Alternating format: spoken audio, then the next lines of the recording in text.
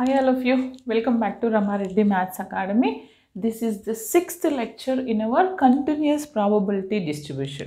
Continuous probability distribution lo 6th class దీని ముందు మనం ఏం నేర్చుకున్నాము, what is the normal distribution, what is the mean, median, mode relation ఏంటి, normal డిస్ట్రిబ్యూషన్లో mean and standard deviation ఇచ్చినప్పుడు problems మనం కనుక్కున్నాం ప్రాబబిలిటీ దీని ముందు క్లాస్ వరకు. కానీ ఇక్కడ నుంచి ఏంటంటే స్టాండర్డ్ డీవియేషన్ మీన్ అనేది మనకు తెలియదు, డిస్ట్రిబ్యూషన్ ఈ వాల్యూస్ ఇచ్చారు. What we have to calculate here mean and variance reverse.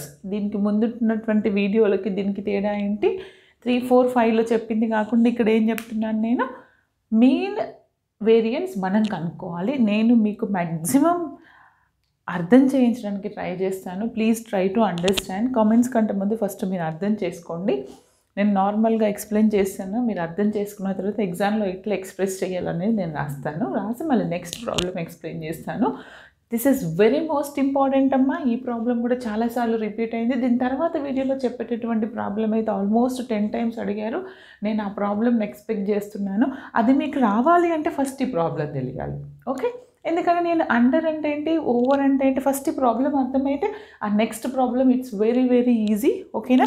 First of all ఇచ్చినటువంటి డేటాని నీట్గా చదవండి, 1కి 2 సార్లు చదవండి. ఏమి ఇచ్చారు, ఇంకొకటి నాతో పాటు మ్యాథ్స్ అంటేనే మీరు కూడా ప్రాక్టీస్ చేస్తేనే it is very easy, okay? Just కళ్ళతో చూస్తే రాదండి, ప్లీజ్ ప్రాక్టీస్, ఓకే? ఏమంటున్నాను నేను, in a normal distribution 31% of the items, 31%, 31% of the items under 45 and 8% are over 64. Find what we have to calculate here, find mean and variance of the distribution. ఏమని ఇచ్చారు, X అనేది continuous random variable అనుకుంటే mu is nothing but mean. చాలామంది X అంటే mean అంటున్నారండి. X is the continuous random variable, mu is nothing but mean and sigma is nothing but standard deviation. ఇప్పుడు నాకు ఒకటండి, ఫస్ట్ ఇచ్చినటువంటి ప్రాబ్లమ్ని మీరు గ్రాఫ్ రూపంలో just you have to analyse, then it is very easy. చూడండి బేటా, మీరు గ్రాఫ్ వేసుకుంటే మీకు మీ డౌట్స్ అన్నీ క్లియర్ అయిపోతాయి. మనకి నార్మల్ డిస్ట్రిబ్యూషన్ కర్వ్ ఇలా ఉంటుంది, అవునా అమ్మా? ఇచ్చినటువంటి డేటా ఏంటి మనకి ఇక్కడ, normal distribution 31% of the items under 45.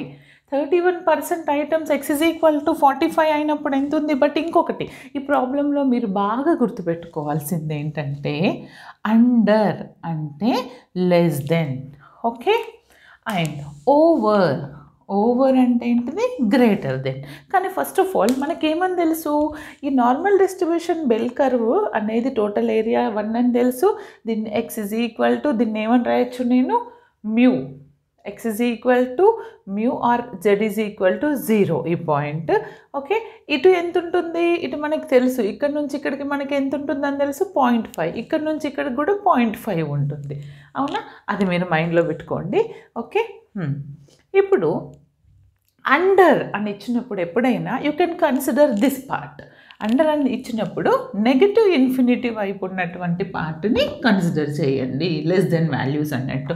Over అని ఇచ్చినప్పుడు ఏంటి, అండర్ అని ఇచ్చినప్పుడు మీరు ఇక్కడి వరకు కన్సిడర్ చేయండి, ఓవర్ అని ఇచ్చినప్పుడు ఇక్కడి వరకు కన్సిడర్ చేయండి. You have to remember this first, okay?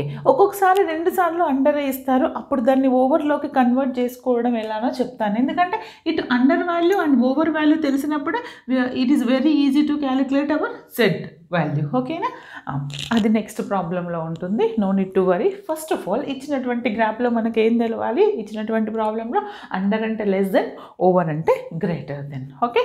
Under అంటే ఈ 0కి ఇటువైపు, ఇది అటువైపు, ఇక్కడ నుంచి ఇక్కడికి 0.5, అటు నుంచి కూడా అటు 0.5.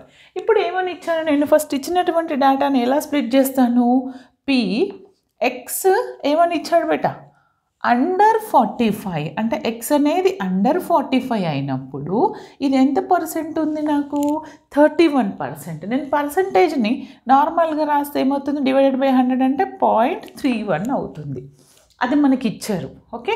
అంటే ఇదండి, ఇది బేటా ఎక్స్ ఈజ్ ఈక్వల్ టు ఎంత ఇచ్చారు ఇక్కడ, 45 అయినప్పుడు ఏరియా ఈ ఏరియా ఇచ్చారు, జెడ్ కాదు. ఈ ఏరియా ఎంతంటే నాకు 0.31. ఈ ఏరియా ఎంత? 0.31. లేదంటే మీరు ఇక్కడ ఇండికేట్ చేసి రాసుకోండి 0.31. ఓకే. ఇప్పుడు మనకేమని తెలుసు, జనరల్గా ఇక్కడ ఎక్స్ ఇచ్చారు, ఏరియా ఇచ్చారు. ఇందాక ప్రీవియస్ ప్రాబ్లంలో జెడ్ ఇస్తే మనం area కనుక్కున్నాం from our distribution table. కానీ ఇక్కడ ఏమంటున్నాను నేను, ఏరియాని యూజ్ చేసుకొని I going to consider Z value. నేను ఇక్కడ ఫస్ట్ ఈ జెడ్ నాకేం తెలియదు కాబట్టి I going to assume Z is equal to Z1 అనుకుంటున్నాను. ఓకేనా? అంటే మనకేమని తెలుసు, జెడ్ని ఏ విధంగా రిప్రజెంట్ చేస్తాం మనము, x minus mu by sigma. కానీ జెడ్ అంటే ఇక్కడ నేను ఫస్ట్ ఏం అనుకుంటున్నాను, Z1. అంటే Z1 is equal to x minus mu by sigma. మనకి ఇచ్చినటువంటి డేటా నుంచి x అంటే ఎంతని తెలుసు బయట మనకి 45. మ్యూ అంటే మనకు తెలియదు, we have to calculate mu and sigma. ఇప్పుడు నాకు Z1 రావాలి. Z1 రావాలి అని అంటే ఫస్ట్ ఎలాగనుకుంటున్నాను అని అంటే ఇది రాశారు కదా. దీని తర్వాత ఈ ఏరియా ఎలా తెలుస్తుంది, ఎక్స్ వాల్యూ ఇచ్చారు, ఈ ఏరియా తెలిస్తేనే నాకు Z value I going to calculate Z. It's very easy. First of all మనకి ఏమని తెలుసు అంటే చూడండి, బ్లాక్ మార్కర్తో పెడుతున్నాను. ఇక్కడ నుంచి ఇక్కడికి నాకు 0.5 అని తెలుసు. అందులో ఇక్కడ నుంచి ఇక్కడికి టోటల్ ఏరియా 0.5 అని తెలుసు. అందులో నాకు ఒక పార్ట్ తెలుసు, ఇక్కడి వరకు 0.31. ఆ రిమైనింగ్ ఏరియా రావాలంటే ఏం చేయాలి, నేను 0.5 మైనస్ 0.31 చేస్తే వచ్చేస్తుంది కదా. 0.5 మైనస్ 0.31 చేస్తే నాకు వచ్చినటువంటి వాల్యూ 0.19, అంతే కదా. 0.19 అది నాకేమవుతుంది, ఇది అవుతుంది 0.19. Is it clear? ఇది ఎలా వచ్చింది అర్థమైంది కదా. డన్. ఇప్పుడు తర్వాత ఏం చేస్తానంటే నేను ఇటువైపు రండి, నేను ఇది జెడ్ క్యాలిక్యులేట్ చేస్తాను. దానికి చేయడానికంటే ముందు నేను టోటల్ గ్రాఫ్ని మీకు అర్థమయ్యేలాగా చేస్తాను, లేదంటే ఇక్కడ ఫైండ్ అవుట్ చేయండి. ఇక్కడ ఎలా ఫైండ్ అవుట్ చేస్తారు, ఇంకొకటి రిమెంబర్, బాగా గుర్తుపెట్టుకోండి. లెస్ దెన్ అన్నప్పుడు ఎక్కడనైతే నేను అండర్ అని అన్నానో లెస్ దెన్, ఇక్కడ అండర్ అని యూజ్ చేశాను, రైట్? అంటే అది నెగిటివ్ వైపు ఉంటుంది. నెగిటివ్ వైపు ఉన్నప్పుడు Z1 what is the total, ఈ Z1 ఎలా కనుక్కోవాలి, నేను ఎలా కనుక్కోవాలి చెప్పండి. ఇప్పుడు నాకు ఇక్కడ ట్విస్ట్, చాలామంది ఇక్కడ కన్ఫ్యూజ్ అవుతారు, ఈవెన్ నేను కూడా కన్ఫ్యూజ్ అవుతాను. బాగా చూడండి, ఇప్పుడు నాకు ఈ ఏరియా తెలుసు కానీ ఈ Z1 అనేది తెలియదు. ఇందాక Z1 తెలిస్తే టేబుల్లో ఇక్కడ చూడండి, టేబుల్లో ఇటువైపు వాల్యూస్ ఉంటాయి కదా, ఈ వాల్యూస్కి కరస్పాండింగ్ ఇక్కడ వాల్యూస్ చూస్తే ఏది కోఇన్సైడ్ అయితే అది నా జెడ్, ఆ జెడ్కి అది ఏరియా అని తీసుకున్నాను. ఇక్కడ ఏంటిది రివర్సింగ్, ఆ వాల్యూ ఎక్కడైతే ఉంటుందో దానికి కరస్పాండింగ్ ఈ వాల్యూ ఎక్కడ మ్యాచ్ అవుతుందో చూసుకోవాలి. అది టేబుల్లో ఎలా చూడాలో నేను చెప్తాను. Listen carefully. ఈ ప్రాబ్లమ్ని 1కి 2 సార్లు వినండి, బట్ పక్కా క్వశ్చన్. ఇక్కడ నాకు Z1 రావాలి. ఈ Z1 రావడానికి ముందు నేను ఏం చేస్తానంటే ఫ్రమ్ టేబుల్ నుంచి ఆల్వేస్ అండర్కి కదా మనం చూస్తున్నాం, అండర్కి చూస్తున్నప్పుడు Z1 ఈజ్ ఆల్వేస్ నెగిటివ్. ఇది గుర్తుపెట్టుకోండి. First Z1 is always negative. దీని తర్వాత ఏం చేస్తానంటే నేను టేబుల్ నుంచి ఈ Z1 ఎలా వస్తుంది, ఇక్కడ నాకు ఏరియా ఉంది, Z1 లేదు. ఇప్పుడు నేను డిస్ట్రిబ్యూషన్ టేబుల్, బాగా చూడండి, నేను డిస్ట్రిబ్యూషన్ టేబుల్ చూపిస్తాను మీకు, అప్పుడు మీకు ఈజీగా అర్థమవుతుంది. 1 second. What is the distribution table here? Just wait.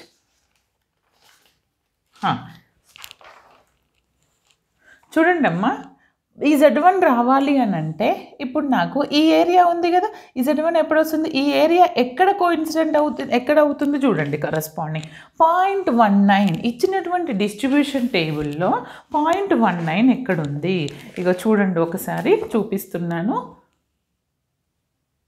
చూడండి నాన్న, 0.19. ఇందాక మనం ఇటువైపు చూసాం కదా, ఇక్కడ రివర్సింగ్ పర్సంటేజ్ ప్రాబ్లంలో ఏం చేయాలి, 0.19 ఎక్కడ స్టార్ట్ అవుతుంది చూడండి, 0.17181818 ఇక్కడికి వచ్చేసరికి 0.19 స్టార్టింగే తీసుకోవాలి. మనకు 0.19 దగ్గరే ఉంది కదా, ఈ స్టార్టింగ్కి కరెస్పాండింగ్ వాల్యూ ఏమవుతుంది, నాకు ఇక్కడ 0.5 అవుతుంది, అంతే కదా, 0.5 అవుతుంది. ఓకేనా, అర్థమైందా? ఈ వాల్యూ మనకి కావాల్సినటువంటి Z వాల్యూ అర్థమైందా? రివర్సింగ్లో మనం క్యాలిక్యులేట్ చేయాలి. ఓకే. ఇప్పుడు అర్థమైందా? 0.5 ఇక్కడ ఎంత వచ్చింది నాకు? 0.5 వచ్చింది. మేడం ఈ 0.5 అనుకోవద్దు మీరు, ఈ ఏరియా రావడానికి ఇది తీసుకున్నా, కానీ ఫ్రమ్ ద టేబుల్ కావాలంటే మీరు ఇక్కడ రాయండి. ఇది మైనస్ కదా, మైనస్ జెడ్ వాల్యూ కదా, 45 minus mu by sigma equal to minus 0.5. దీన్ని సింప్లిఫై చేస్తే నాకు ఏమొస్తుంది? అటువైపు దీన్ని ఈక్వేషన్ ఫార్ములా రాయండి, క్రాస్ మల్టిప్లై చేసి దాన్ని తీసుకొస్తే 0.5 sigma plus 45 is equal to mu నట్ తీసుకెళ్ళాను, సిగ్మా నెట్ తీసుకొచ్చాను క్రాస్ మల్టిప్లై చేసి. Okay, 1 second. అంతే కదా.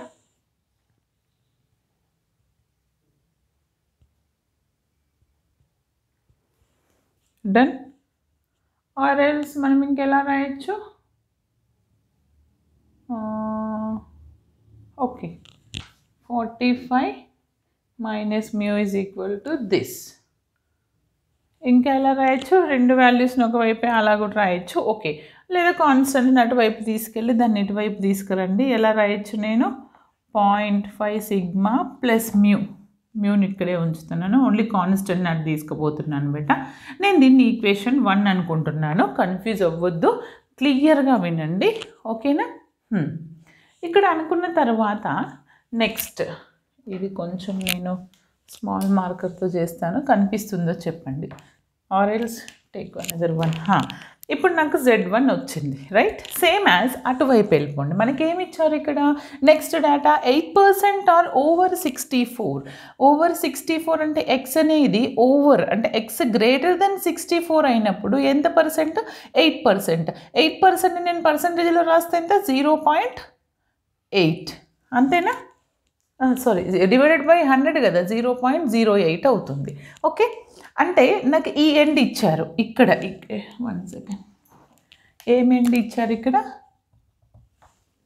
ఈ ఎండ్ ఇచ్చారు ఎంతంట? X greater than 64.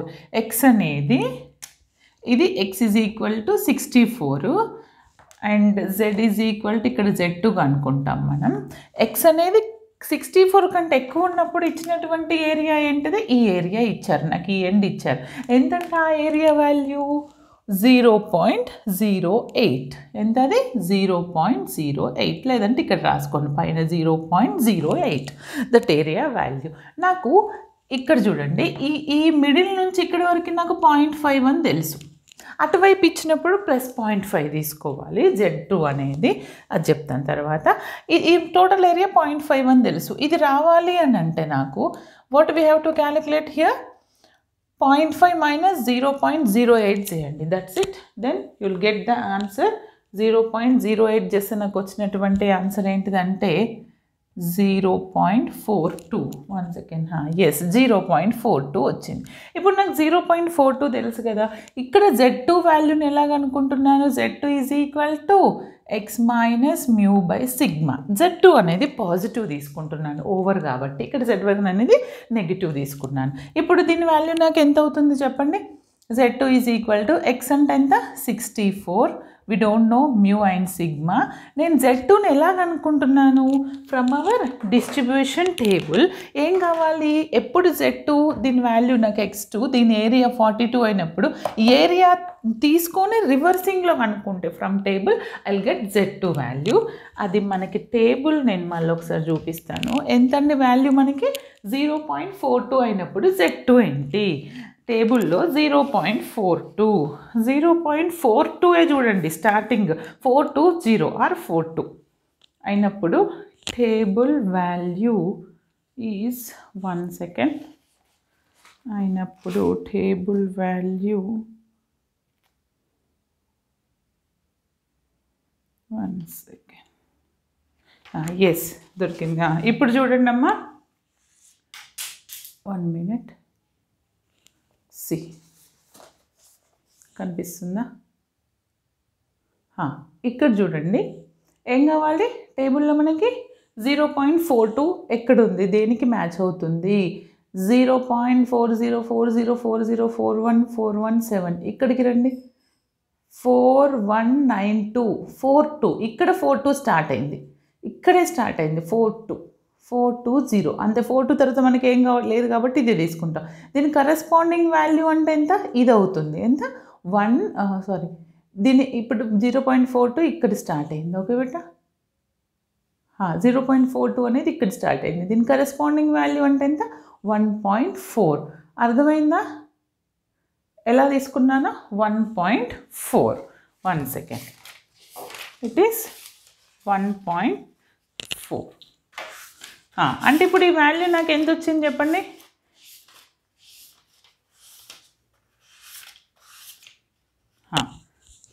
Second red marker okay ఎంత వచ్చింది నాకు 1 ఎంత చేశాను ఇందాక 1.4 ఇది ఎంత వచ్చింది నాకు 64 is equal to cross multiply లేదంటే ఒక పని చేయండి Z2 సిగ్మా ప్లస్ మ్యూ అవుతుంది ఇక్కడ Z2 అంటే ఎంత వచ్చింది నాకు 1.4 sigma plus mu consider equation 2 ఇప్పుడు మీరు ఏం చేస్తారనంటే క్యాల్సీ ఉన్న వాళ్ళైతే ప్రెస్ చేసి క్యాల్సీ ఓపెన్ చేసి మోడ్ ప్రెస్ చేసి ఏం చేస్తారు మీరు మీకు ఈక్వేషన్ సాల్వింగ్ తెలిస్తే చేయండి లేదు అంటే కామెంట్ చేయండి ఎలా చేయాలో నేను చెప్తాను నార్మల్గా సాల్వ్ చేస్తాను నేను ఇక్కడ నార్మల్గా సాల్వ్ చేస్తే ఇక్కడ నాకు ఏమొస్తుందంటే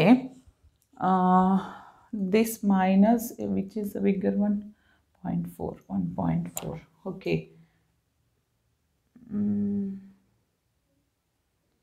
ఓకే నేనేం చేస్తానంటే 1 - 2 చేస్తాను 1 - 2 సాల్వ్ చేస్తే నాకేమొస్తుంది చూడండి ఇది సాల్వ్ చేశాను అనుకోండి ఫ్రమ్ అవర్ ఫస్ట్ ఈక్వేషన్ నాకేమొస్తుందంటే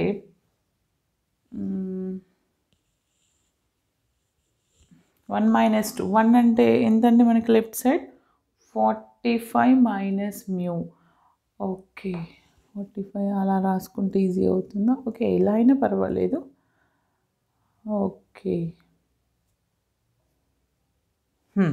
మొత్తం సాల్వ్ చేయండి సాల్వ్ చేసిన తర్వాత నాకు ఇక్కడ నుంచి నాకు ఎంత వచ్చింది కావాలంటే మీరు సాల్వ్ చేయండి రాకపోతే కామెంట్ చేయండి ఇక్కడ నాకు ఎంత వచ్చిందని అంటే లేదంటే ఈ ఈక్వేషన్ ఇలా రాసుకుంటాను 45 - mu is equal to 0.5 sigma ఓకేనా 0.5 -0.5 మైనస్ కదా మనం మర్చిపోయినాం ఇది ఇటే ఉంచాను -0.5 సిగ్మా దీన్ని 1 అనుకోండి ఇది ఏమంటానంటే 64 - mu is equal to 1.4 sigma దీన్ని 2 అనుకొని ఇప్పుడు 1 - 2 చేస్తే నాకు ఎంత వచ్చింది అని అంటే 45 - మ్యూ ఇంటూ 64 - మ్యూ మీకు క్యాల్సీలో కావాలంటే క్యాల్సీలో సాల్వ్ చేసుకోండి ఎంత వస్తుంది 0.5 sigma -0.5 sigma minus of 1.4 after simplification నాకు వచ్చినటువంటి వాల్యూ ఎంతంటే -19 is equal to 1.9 sigma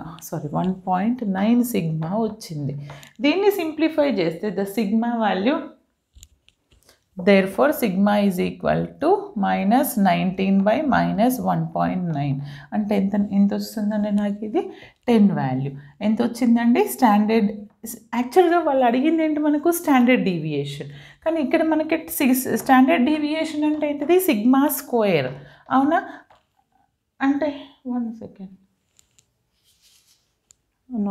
not sigma square sorry ఇప్పుడు నాకు కావాల్సిన ఈజ్ ఇట్ విజిబుల్ కావాల్సినటువంటి సిగ్మా వచ్చింది కదా ఎస్ డన్ కనిపిస్తుంది ఇప్పుడు నేను ఏం చేస్తాను put this sigma in 1 or 2 your wish 1లో substitute చేస్తే నాకు మ్యూ వాల్యూ వస్తుంది ఆ మ్యూ వాల్యూ ఎంత అంటే కావాలంటే మీరు చెక్ చేసుకోండి మ్యూ ఈజ్ ఈక్వల్ టు 50 మీకు ఫస్ట్ ఫిగర్ అర్థం కావాలి ఏరియా నుంచి జెడ్ ఎలా కనుక్కుంటాం అనేది మనకు తెలియాలి then it is very after that it is very easy to calculate mean and variance నాకు తెలిసి ఈ వీడియో అందరికీ అర్థమైంది అనుకుంటున్నాను ఒకటికి 2 సార్లు చూడండి మీకు ఎక్కడ డౌట్ ఉందో కమెంట్ చేయండి చాలామంది నా తప్పులు వెతకడానికి చూస్తున్నారు నా తప్పులు కాదండి మీరు అర్థం చేసుకోవడానికి ట్రై చేయండి ఏదైనా సింప్లిఫికేషన్ మిస్టేక్స్ ఉంటే మీరు కరెక్ట్ చేసుకోండి ఓకేనా అందరికీ షేర్ చేయండి okay but thanks for watching next వీడియోలో మోస్ట్ ఇంపార్టెంట్ ప్రాబ్లం చూద్దాం ఓకే